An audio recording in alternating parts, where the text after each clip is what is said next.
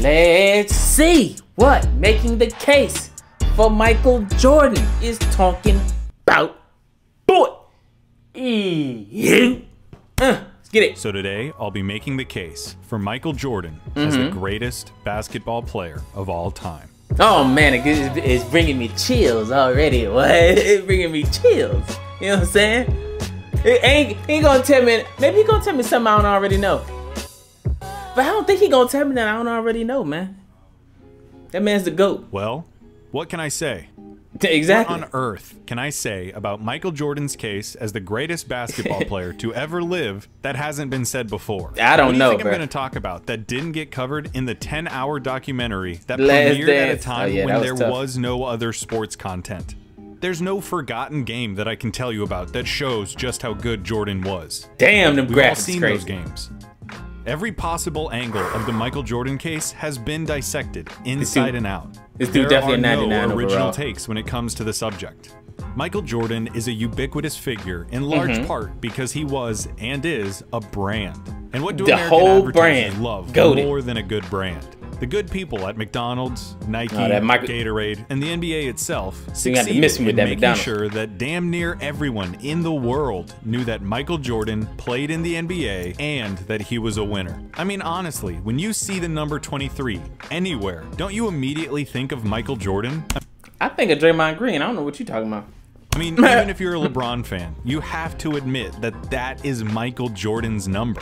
And the craziest part about the For Jordan real. experience is that as he became a global icon, he did nothing but continue to deliver the goods. Ooh. What iconic moment can I show you that you haven't already seen 100 times? If His you can cradle show dunk me in something. college, the game winner in the 82 NCAA If you can show me something I ain't championship, never seen, boy, I'm gonna the give free Pete throw prop line for that. dunk.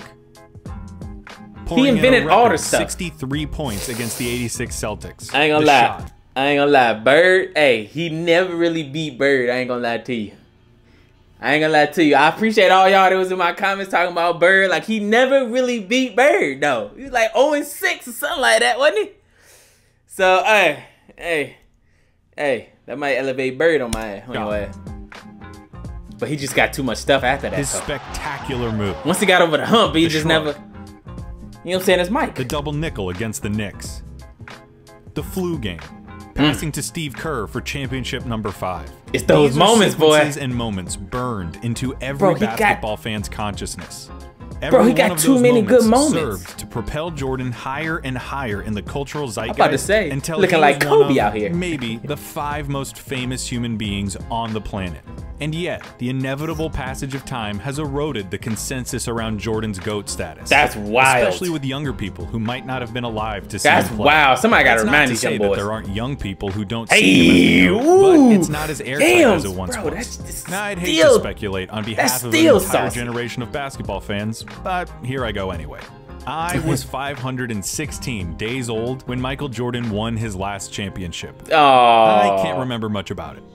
And I think that people who didn't live through Jordan's prime are a little tired of hearing how great he was. Oh, that's Of all course, it is. People want to be alive to see greatness. They want to be able to say, I saw the best ever. Now, I don't think that makes it right, but it's part of the explanation. Oh, the other yeah. part is that Jordan's celebrity seems to cloud everything he did. Oh, At times, it okay. feels almost like propaganda. Everybody- How many times have you seen everybody this? wanna be a part of it, Some huh? basketball account on Twitter or somewhere on the internet celebrates the anniversary of something that, say, Wilt Chamberlain did. And in the comments, somebody says something like, Wilt Chamberlain, the most dominant player I ever saw. And then someone comes back unfailingly and says, in all caps, did you never see Michael Jordan play? It's not just that you have to acknowledge Jordan as the GOAT. It's that you at that cannot feet talk work. about the merits of anyone else's case. The internet would have you believe Oh, that pisses me off. I ain't gonna lie, that do piss me off, bro. That really does piss me off. I say, yeah, Jordan, yeah, man, that dude's nice. Or I say, LeBron, yeah, man, dude's nice, but he just, you know, he not Jordan. Oh man, Jordan sucks. If they think LeBron is better, or if I say, yeah, man, I mean Bird, yeah, he's nice, he's up there. Magic Johnson did this, I'm like, bro, relax, bro, relax. I can acknowledge that there are a plethora of great players that has blessed the league. You know what I'm saying? Leave me alone. You believe that Michael Jordan won every game he played and made every shot he took. And that kind of talk breeds resentment from people who want to appreciate other players' accomplishments. I ain't gonna lie to you. He wasn't perfect. He didn't win every game. He didn't make every shot. And you can have a debate about who the greatest of all time is. I ain't gonna lie, them Jordans ain't the best shoes to play in either. I thought this was supposed to be a video about why he is the GOAT. It is. All of that is just to say that that's how this is gonna go. I'm not going to try to convince you that he was perfect. Because if you can separate the legend and the basketball player, it's more than enough. Oh, and by the way, we're going to ignore his Wizards career as much as we can. It's just the right thing to do. I mean, come on, it's the Michael Wizards. Jordan, the basketball player. And he was still cooking on the Wizards. He still has some moments on the Wizards. Seasons with the Chicago Bulls, Michael Jordan was a 6-time champion, 6-time Finals MVP, 5-time regular season MVP, never lost, 12-time All-Star, was selected to 10 first-team All-NBAs. Made second-team All-NBA in his rookie season, was the Defensive Player of the Year in 1988, had 9 All-Defensive first-team selections, was a 10-time scoring leader, and in college won the 1982 NCAA Championship and was named the 1984 NCAA Player of the Year. I mean, yeah, Without a word of analysis or commentary, that resume is screaming about one of the most decorated and successful basketball players in history. Jordan's this dude finishing like he invented this finish right here. When you do those, what y'all know about that? You got the ball and then you lay it up and then you hit your own wrist right there. Give you just a little bit more English on that thing. You know what I'm saying? That's Mike right there. Is related to Kareem Abdul-Jabbar's in that you can pick from just about any criteria you want to, and you'll find enough evidence. Oh my God! Hold on. I have not seen that block before. Did y'all just pick hold on? From just about look at that any block criteria though. You want to, he got me. And you'll find my enough feet. Evidence Block with the left. That's crazy. That you can pick. I don't think I've seen that block before. You I ain't gonna lie to you. And you'll find enough evidence to support his reputation. Jesus. First and foremost, Jordan might well be the greatest scorer in basketball history. Ignoring his 2 years with the Wizards, Jordan's scoring average was 31. Yeah, Bird did that, but guess what? Mike right there. Michael Jordan. One more time. Jordan's scoring average is scorer in basketball history. Ignoring look at all that touch. Hey man, the man can shoot Jordan's too. Scoring average I can do that behind the backboard shots too, and that thing probably counted. Michael Jordan in a Bulls jersey scored more points on an average night than any other player ever. Including his Wizards tenure, he averaged 30.12 points per game. Still the highest of any player ever, beating out Wilt Chamberlain by a few decimal places. Whoa, for real? I thought Wilt was out here averaging 50. He is even more dominant than that. God damn. The style of Jordan's play was only matched by the substance of his game. Every ounce of athleticism that brought comparisons to Dr. J was matched by footwork that could only be seen in players like Hakeem Olajuwon. His acrobatic layups are underscored by his unerring technique and it's like the total package that make him a case study in fundamentals. At his peak, he tortured guards in the post. See, Jordan is the reason that some of these dudes that like hella athletic, they'll compare him to Jordan just because he hella athletic like that.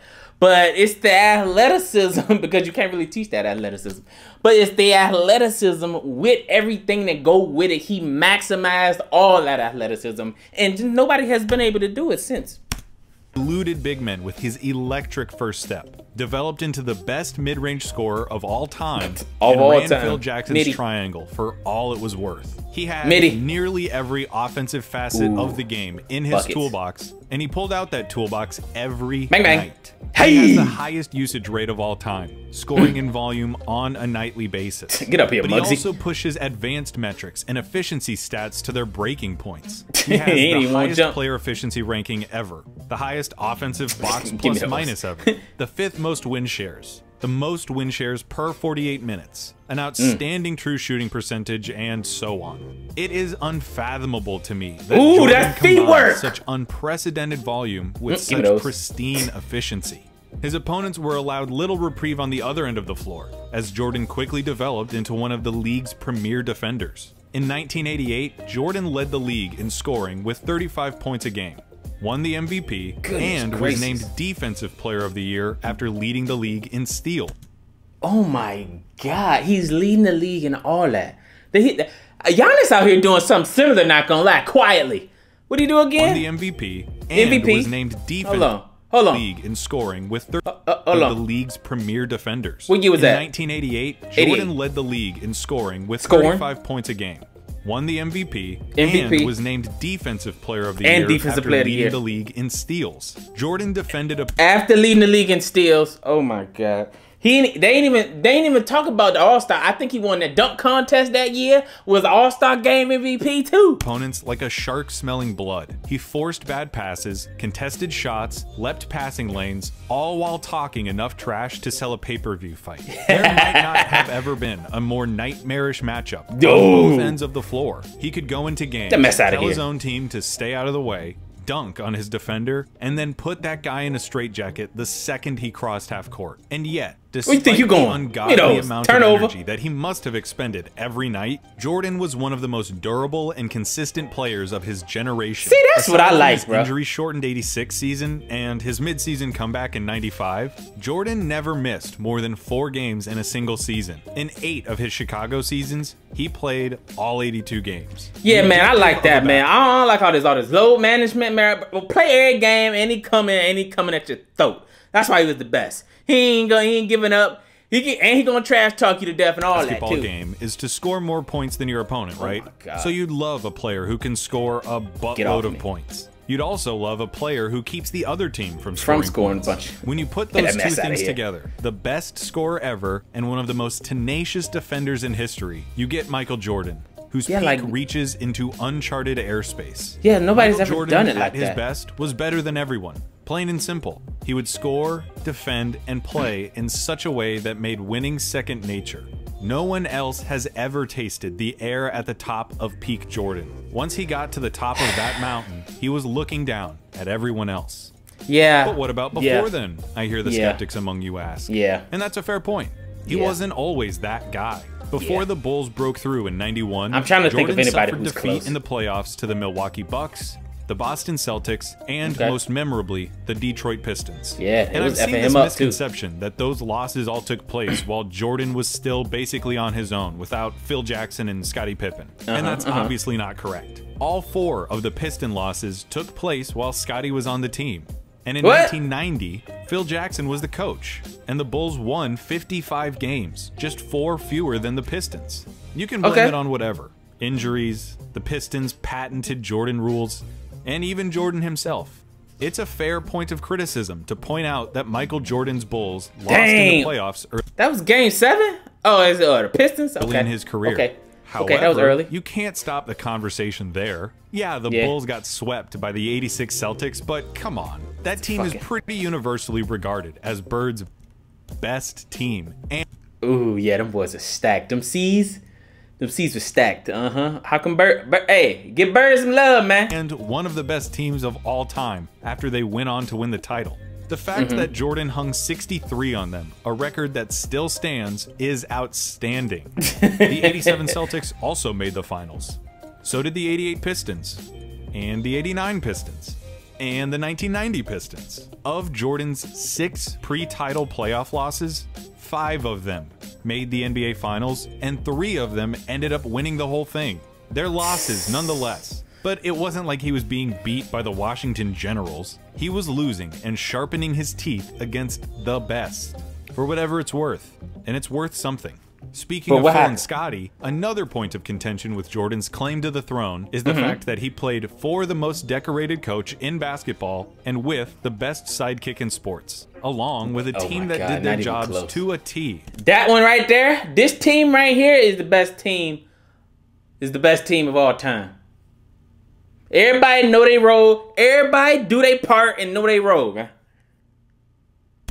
And bought into the team. As for Scottie, there are some people out there who would have you believe that Scottie Pippen was nothing more than a glorified role player. They'll say he didn't have the game to carry a team to a title, and he didn't have the aptitude to spend too much time in the spotlight. They'd have you believe that Scottie Pippen was nothing without Michael Jordan. And that's ridiculous. You can disagree with me, but for my money, Scottie Pippen is the best perimeter defender imaginable. He combined size with uncanny court vision, a la Bird and LeBron. Nah, he's LeBron before LeBron. His LeBron. Spots and when to defer, and brought a component of selflessness and fraternity to the Bulls that might not have existed otherwise.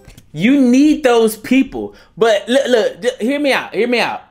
If Scottie Pippen was the leader of the team,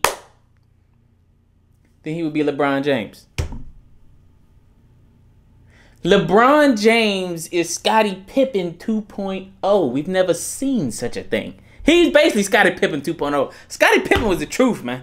Or Scottie Pippen, LeBron James 0.5. He was approachable and likable. The counterbalance to Jordan's but he's not supposed to be the leader. Most importantly, he's supposed Scottie to be accepted and flourished in he his the glue, role. you know what I'm saying? Credit that Scottie he deserves Pippen the glue guy. He's not the leader of the team. Same with other players like Horace Grant and Tony Kukoc. Michael Jordan Accept didn't your role. win those championships alone, and those guys all deserve more recognition.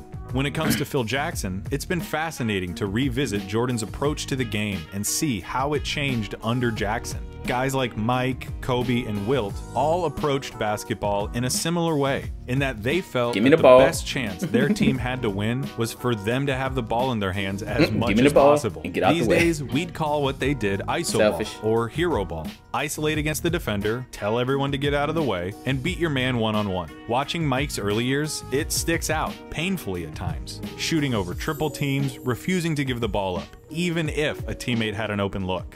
Kobe patterned his game. Here's the thing. I would rather you want the ball and go shoot it every time, double, triple team, whatever. You know what I'm saying? And me have to tell you to like, oh, slow down. Okay, you can pass every now and then. Rather than when it's the good moment, oh, pass, oh, who's the open man, what's the good man? Forget all that, man. That should be your last resort, is what I'm trying to say. That's why, you know what I'm saying? That's why Jordan, man, you got it, dog. Game after Jordan, and you can see the same tendencies. Wilt was, of course, a prolific scorer and record setter in his own right, and did so in a manner that gained him the reputation of being selfish. But with Jackson's philosophical what's up with that defense? Just like one time? Was, of course, what's up with that? Okay, and record setter in his own what's up with this and D? Did so in a manner that gained him the reputation.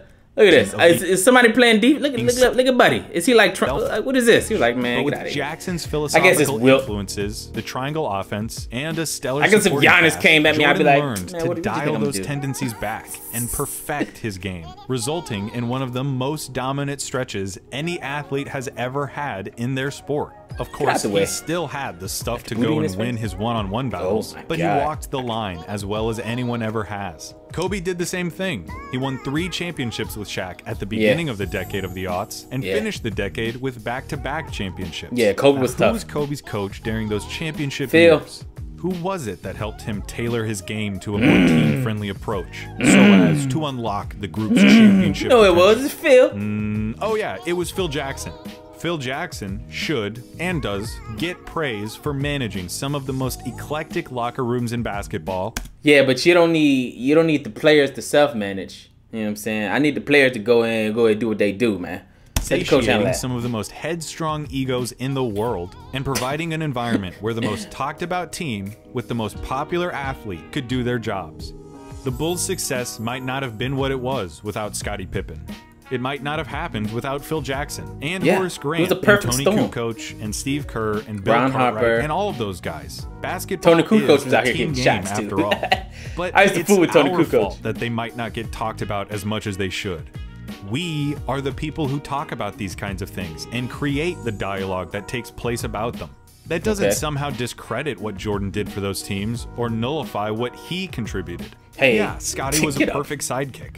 Yes, Phil Jackson was a masterful coach. See, it's the thing when you call him a sidekick. It's like these names is like, yeah, but he not like, I don't know. I don't even know what to say. I don't know how to say it. He not the sidekick. He's like a partner in crime. You know what I'm saying? Y'all say names like that, so now nobody want to be the sidekick, quote unquote. He's not really a sidekick. Act like he not really like a side character. You know what I'm saying? He a main character. You know what I'm saying? They say stuff like Big 3 now, so it's like, oh yeah, Big 3. That's what it really was. He had no sidekick. He a main character.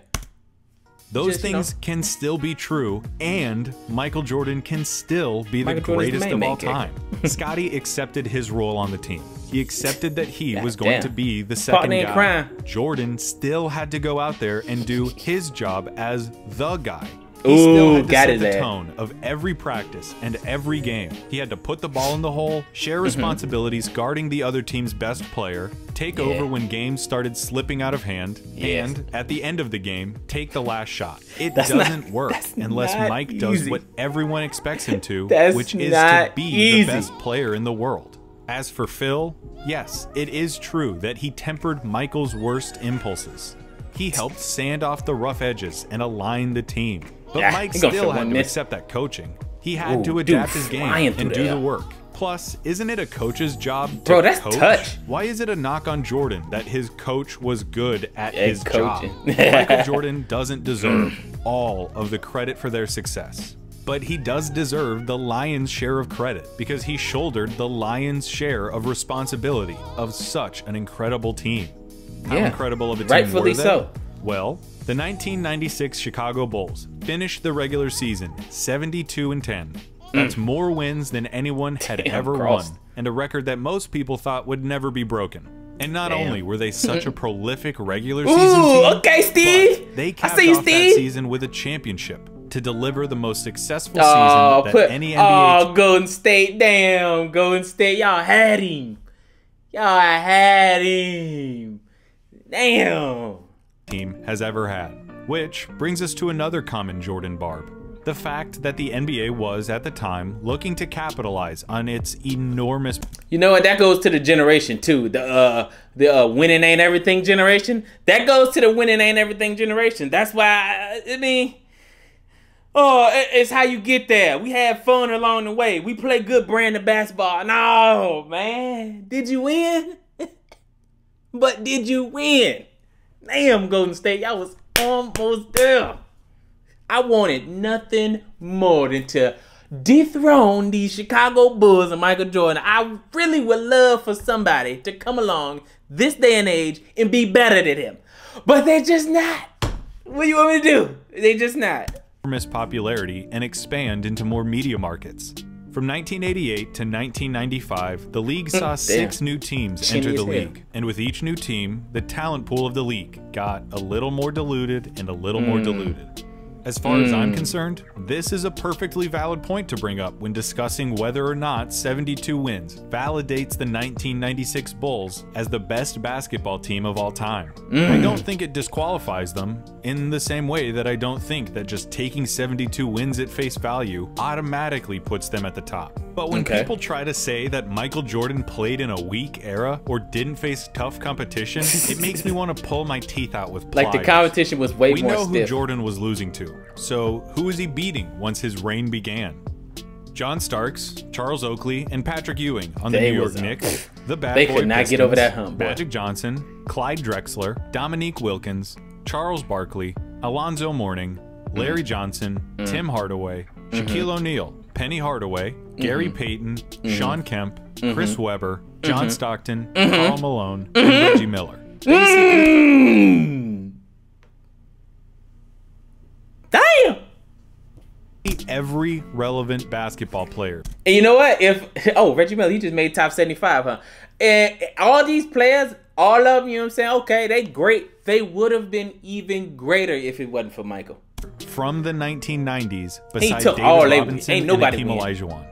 And ain't nobody get eat off of him. I don't care to count up how many All-NBA opponents the Bulls saw versus someone else, or how many All-Star teammates Jordan had versus other players, or any of that. Because 1, the players on that list all passed the smell test of a competitive era with flying colors. 2, I don't care about that stuff. And 3, because, like I have said and will continue to say, everybody has advantages. Everybody. You become great by capitalizing on the moments when everything lines up for you. You seize the opportunity and press the advantage. So what if the Bulls were expected to win? They did win. And they were expected to win because Michael Jordan tipped the scales in their favor against everybody. Night. And as a final objection, people who are looking to dethrone Jordan will tell you that he was an asshole to his teammates. Yeah, that he good. alienated those who he didn't deem worthy or tough Good. enough to play Get outta alongside here. him, and It he worked. refused to respect or trust them. And that is a fact. He Iron was sharpens an iron. asshole. He punched multiple teammates in the face, belittled his peers for mishandling passes, and spoke to his teammates in a way that would not fly into... That definitely wouldn't fly today, boy. Iron sharpens iron. If you can't handle this, get out the kitchen, bro. 2020. It's a fact that feels especially stark when you take into account the impact that more reserved and compassionate leaders like Tim Duncan and Bill Russell had on their teams. Okay, is that better? It is possible to win in the NBA without being a jerk. Is that better? It's also possible to win while being a jerk. And remember, Jordan wasn't... The thing is, when you do it like those other ways, that winning ain't everything, that's how we do it. When you winning that other way, you don't get that sustained level of dominance because it's like order of operations. Like 1, 2, 3. No, who's number 4 and number 5? You need to make that shot and you need to catch the ball and pass it to me. You know what I'm saying? It's that order of operations where everybody know their place. When you doing it that other way, it's like, I don't know.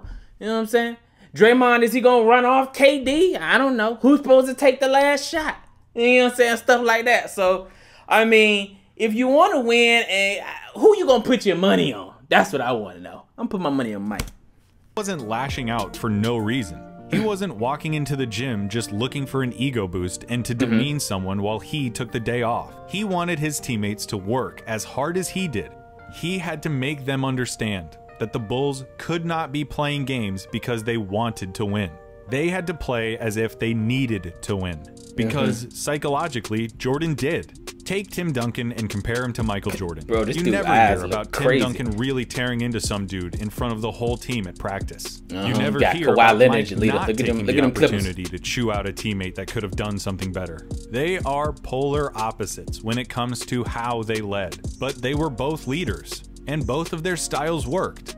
In the same way that not everybody could play for the Spurs, not everybody could play for the Bulls. If you couldn't handle the team first, no one is above the group approach that the Spurs culture built, you weren't playing with Tim Duncan. And if you couldn't handle getting called out, being pushed past your stress point, and playing without fear, you were not playing with Michael Jordan. They both shared a common vision of basketball perfection. They set a high standard and expected everyone around them to work as hard as they did at achieving that standard. And mess out of here. You were out. So yeah, Michael wasn't nice. Not everyone could get along with him. If he had spent his years in the league making a villain out of himself and making enemies out of everyone else, toiling away in the postseason without ever breaking through, that would be one thing. But what he did worked. It produced results. Speaking of I like that. I like that league right there. You know what I'm saying? These dudes too friendly nowadays, boy. The guy won 6 effing rings, and he won all of them as the best player. Repeat the three-peat. The people who want to discredit Jordan have already found a million ways to get around 6 rings, but I don't buy any of them. It is literally the best claim that any player has to the throne. He won more championships as the best player on the team than anyone but Bill Russell. But Jordan did it with more teams and more variables that could have set the team back. He checks all of the boxes. He had more success than Wilt, had more statistical prestige than Russell, had a higher peak than Bird or Magic, and leveraged that peak for more titles as the guy than Kareem. He was the ultimate closer. He lived for the moments that decide games. As an individual talent, he is an A+, as special as you can get. I don't think anybody is ever going as anyone ever. I don't think anybody's going to come close to him now. Like, it's Mike and then the field. Like, whoever you got at second. Like, it's Mike and then it's like a leaps and bounds and then it's the field. The team athlete, his place I don't know in if the anybody game gonna come is close to immortalized. Just put him on his own throne. It's impossible to watch Michael Jordan and not romanticize him. No object in the world looks more natural than a basketball in Michael Jordan's hand. It's like the ball was designed for him, or like he was made for the ball, or both. You can't appreciate Michael Jordan without hyperbole and superlatives. He is the avatar of sport. He is competition incarnate. His defining trait remains his insatiable need to win. He wanted to win at everything. When he came into the league, there were questions about his shooting and his defense. So he became a defensive player of the year and a mid-range marksman. He heard he couldn't win for years, so he took it all out on his competition and led his teams to 2 separate three-peats. He ironed out all of his flaws because he would accept no result but victory. So don't even start to tell me that he wouldn't have developed a three-point shot today. And more than anything, sport is an art form, isn't it? It's expression. It's theater and it's storytelling. Part of sports is the excitement, the show. And Michael Jordan was the most dynamic show in the world during the end of the century. Part of it too is because the Jordan show wasn't terribly complicated. There wasn't a lot of baggage attached to the Michael Jordan experience. The things that he did made people believe, if only for a few moments, in superheroes. When spectators looked at him, hoping to find something to connect with, they found the indomitability of human will. The old sports cliche fully realized that the game is won by the team who wants it more. And we all like to think of ourselves like that. That we are wired like Jordan. But let's face it, we're not all like that. That's what made him special. There's only one Michael Jordan. As for the story, how's this? There's a guy who is knocking on the door of the Pantheon. He has been for a while now. He captures the imagination of everyone who has ever seen him play. He might well be the most talented player to ever lace up a pair of shoes, but he just can't seem to break through. He loses in the playoffs against the same team over and over and over. Every year, he gets a little bit closer and a little bit closer until finally he breaks through. His talent is justified with 1, 2, 3 championships, all in a row. It hadn't been done in 30 years. Now there's talk about how this guy might not just be the best talent, he might be the best ever.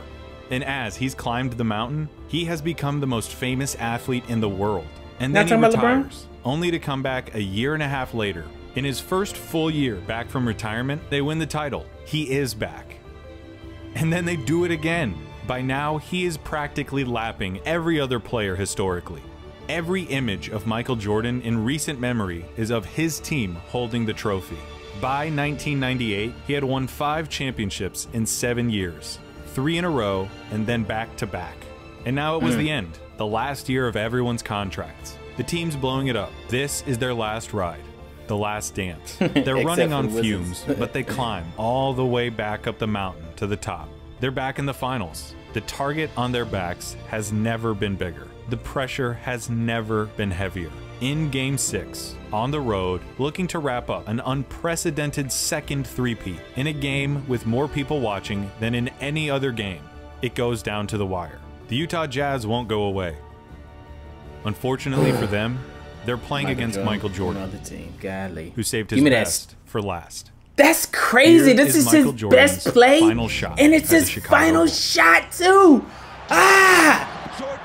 Get off me! Buckets.